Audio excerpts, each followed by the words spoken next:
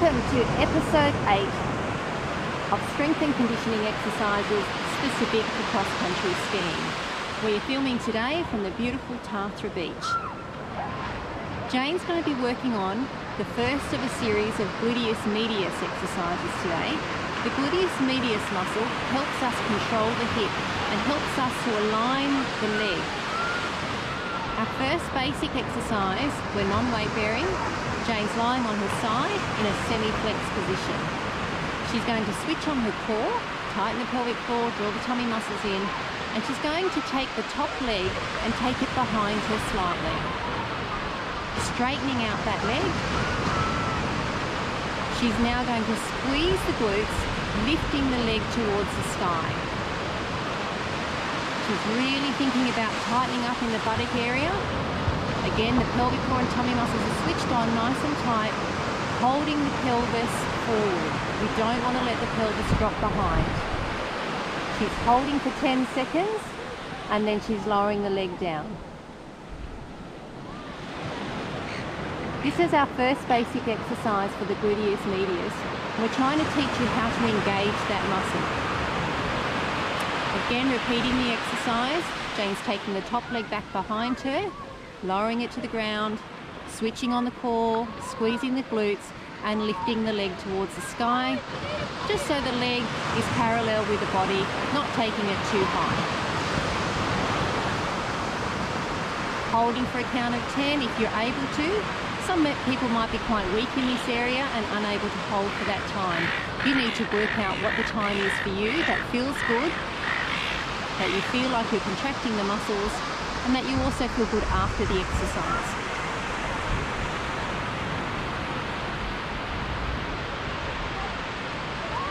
As these muscle groups fatigue in the gluteus area, back of the hip, you can roll over and try the exercise on the other side.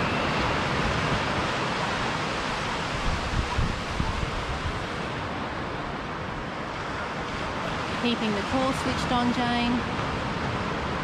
Squeezing the glute, lowering the leg as it fatigues. For our second Gluteus Medius exercise, we've taken the exercise into weight bearing. Jane's going to stand with one foot on the edge of a step. She's going to hold her left foot over the edge of the step, keeping her pelvis nice and level. She's going to switch on her core. She's then going to bend her ankle, knee and hip, following the Tony nose idea. Hopefully everybody's familiar with Tony nose. Knee over toe, nose over toe. Jane's keeping everything in alignment, making sure that knee is going over that middle toe. She's looking straight ahead, out to the beautiful horizon. And she's working the hip here, making sure she keeps that thigh tracking nice and straight without the knee going towards the big toe.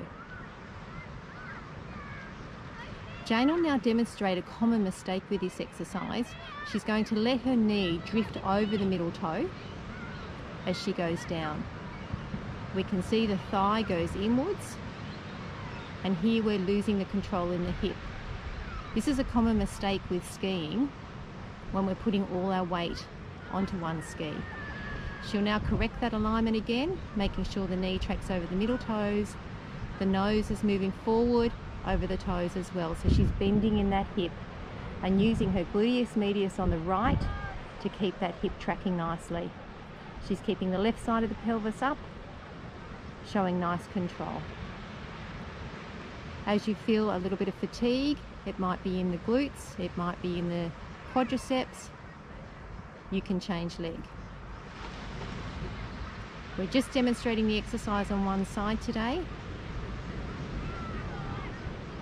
remembering that it's not a balance exercise and Jane is holding onto the rail to take balance out of the equation here. Our next exercise progression for the Gluteus Medius muscle is going to involve a step up. This exercise is a little bit different from the dips in that Jane is going to add some forward momentum and she's going to commit completely to one step. She's going to pop her foot up onto the step, and she's going to be stepping forward, using some forward momentum, still following the toe-knee nose idea, toe-knee nose, trying to get them all in alignment.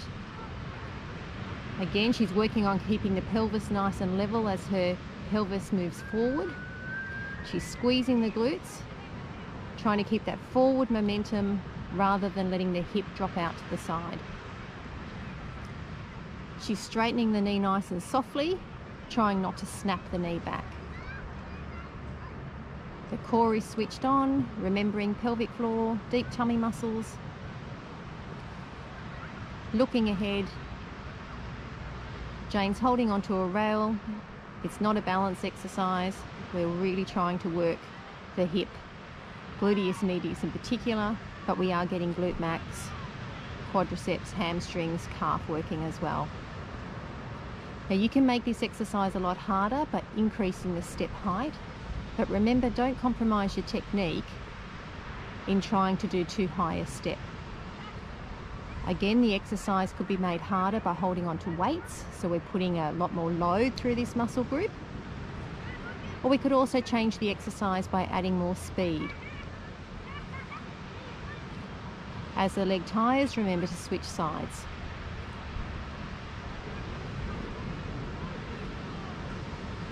Depending on your level of progression will determine your repetitions that you're doing. If you were holding 10 kilos with this exercise, you would only want to do a few repetitions of the exercise. You would find you would fatigue much quicker than having no weights. Remember, we're after control. Good technique.